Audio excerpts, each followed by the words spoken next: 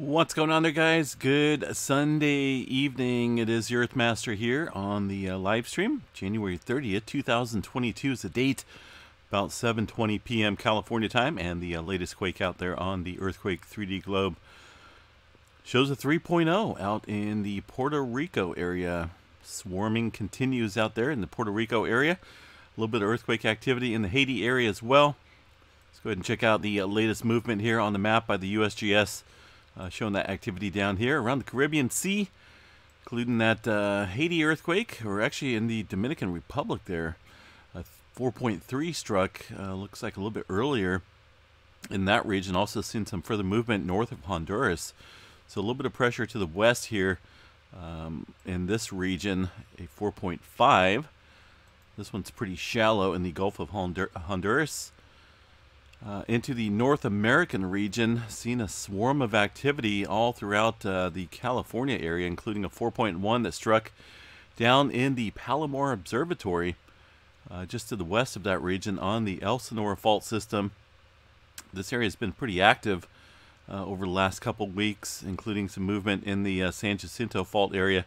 I'm going to go back down to the 2.5 and above. We can get a little bit broader view of the seismic activity. We've seen a little bit of larger movement here on the creeping section of the San Andreas Fault as well. I believe this originally came in as a 3.0. Let me see here. I'm pretty sure there's a 3.0. There it is. It was hiding. It's hiding underneath that 2.8. So 3.0 and a 2.8, 8.2 kilometers deep for those earthquakes there. Right smack dab on the creeping section of the San Andreas Fault. Actually, it looks like it's just to the south of there. Creeping section looks like it ends roughly right around here to the north. But either way, kind of renewed, heightened activity here on the San Andreas Fault.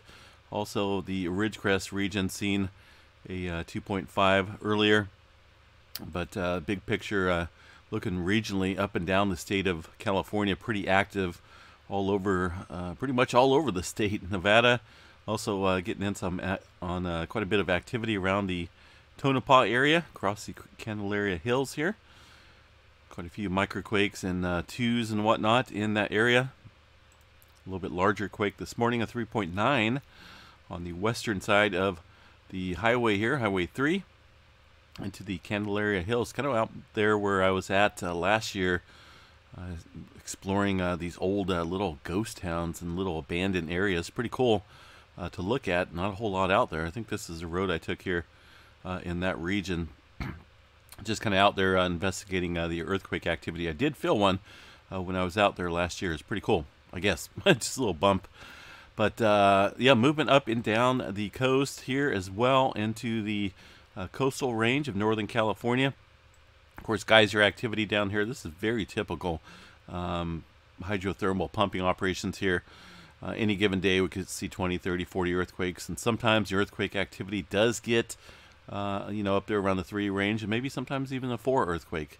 But today, definitely a good handful of quakes there in the microquake area at that hydrothermal operation power plant down there.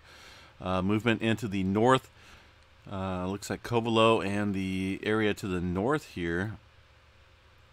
Getting in on a little bit of activity as well. There's been a pretty good swarm of movement here to the east of Covelo, although today we're only looking at one earthquake, a 2.4 at 5.2 kilometers, so swarming activity dying down in that vicinity of California.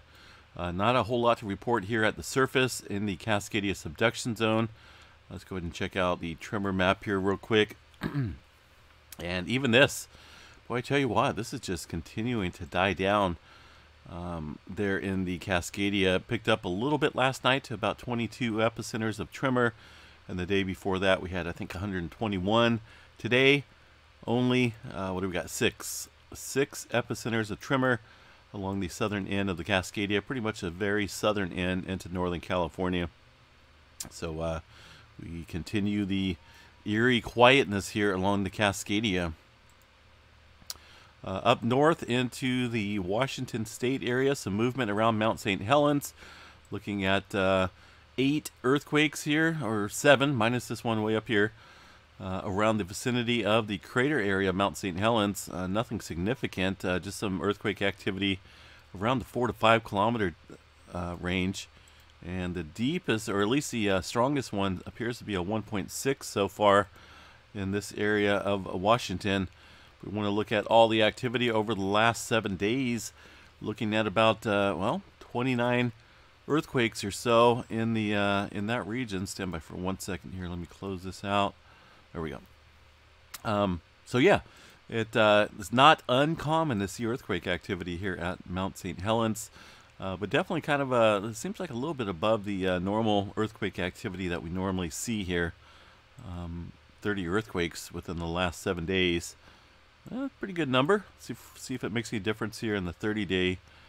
Yeah, jumps up to about 51 earthquakes here in the last 30 days around St. Helens. And nothing's really changed as far as any updated statuses and whatnot goes. I didn't see any harmonic tremor at all in the volcanic seismicity map. Let's go ahead and check that out here at Mount St. Helens. And these guys listing it there on the map as well. There is some seismographs down here. Just got to find them underneath all the earthquakes and the triangles. Here's a 3-component broadband station there. Looks like a September lobe. And this one here looks kind of messed up. It looks that one looks a little over amplified, at least in my book. It looks like there's the activity that we've seen yesterday. Some well-defined earthquakes. As far as any new movement goes, it's kind of hard to tell with the exact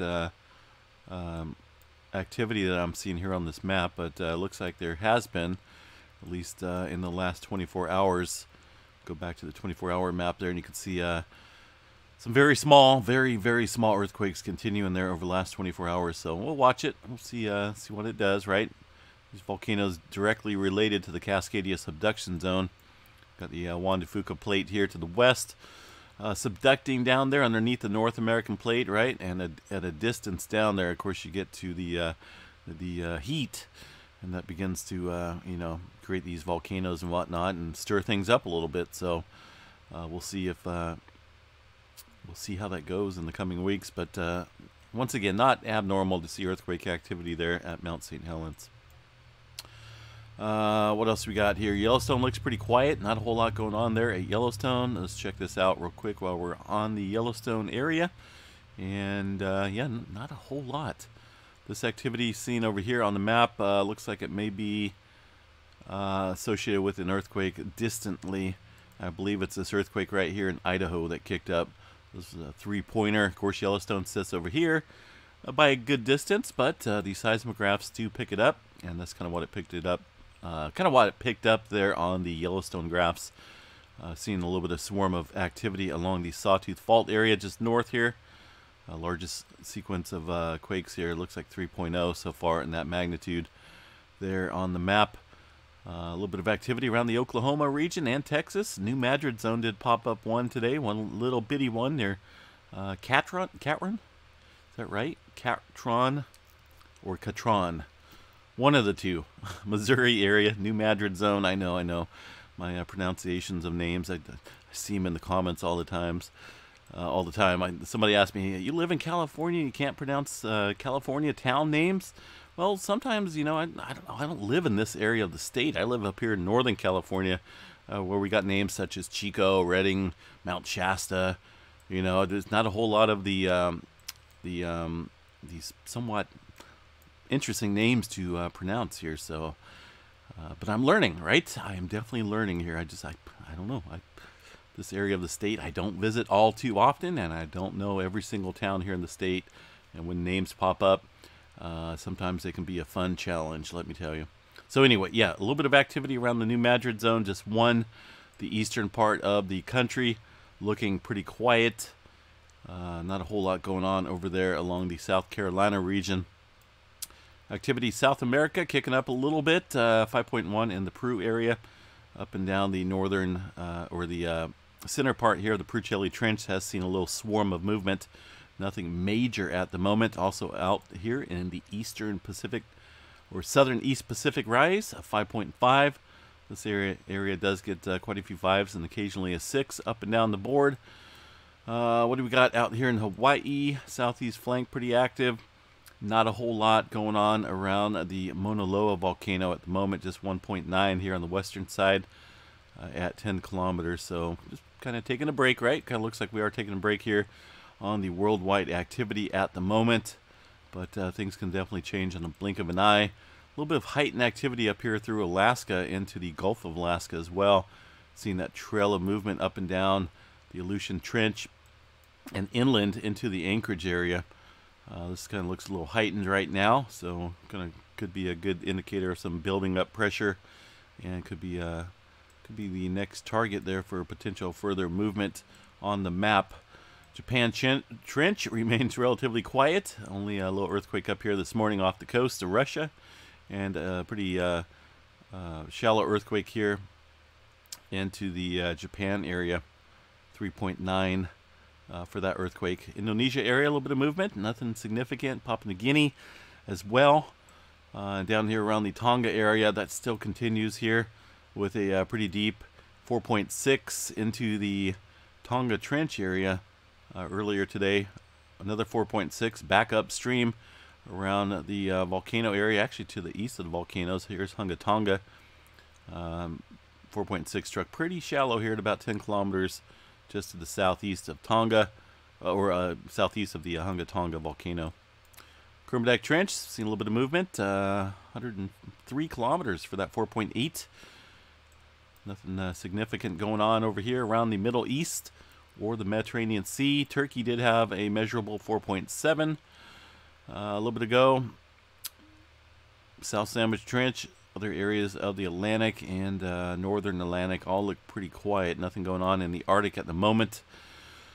Let's see, we checked the trimmer department. Not a whole lot going on there. Solar weather, let's check this out real quick. Just kind of make this a little short update. Nothing too spectacular tonight. Kind of tired. It's just been a tiring day. I don't know, I felt overwhelmingly tired for some reason.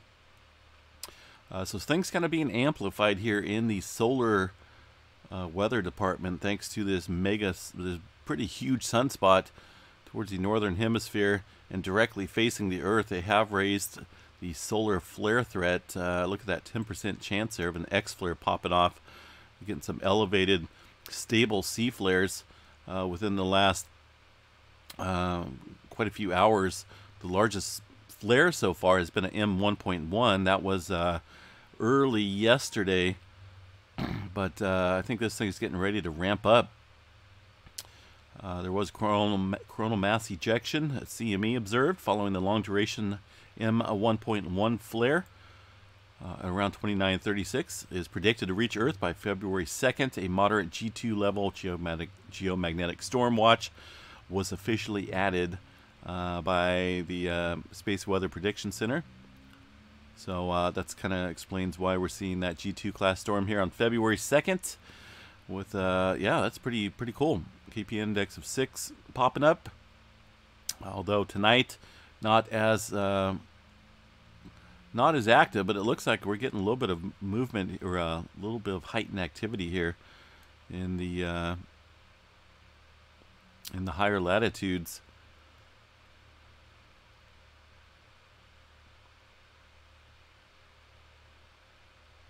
%70 chance of aurora on the higher latitudes. It looks like tomorrow night, or yeah, tomorrow night looks like.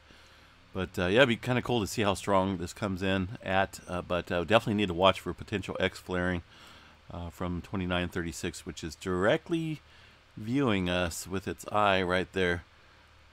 And we've got some further sunspots behind it that are starting to ramp up a little bit. Of course, the sunspot activity will be heightened as we head into the solar maximum. It's pretty cool, I think. I love weather. I love solar activity.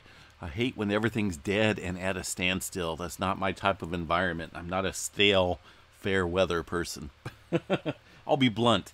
That's not me. I like activity. And when we see activity on the sun, that is pretty cool. I love it.